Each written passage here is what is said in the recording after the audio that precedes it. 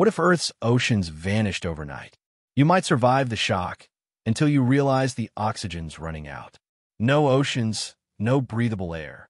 Let's dive in. Take away the oceans, and suddenly Earth looks like an alien planet.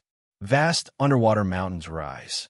Deep trenches like the Mariana could swallow entire cities. You'd see landscapes no human has ever walked because they've been underwater for thousands of years.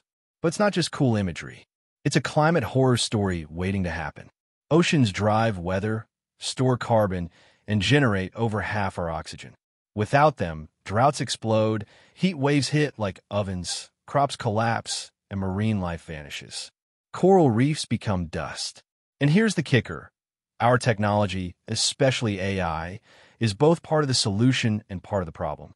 AI is helping protect oceans through underwater drones, predictive mapping, and digital ocean twins that simulate future conditions. But training these powerful AI systems requires massive amounts of water to cool servers. So while we build smart tech, we might be drying the planet faster than we think. No, the oceans aren't gone yet.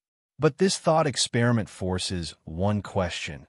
Are we designing a future that can survive without them?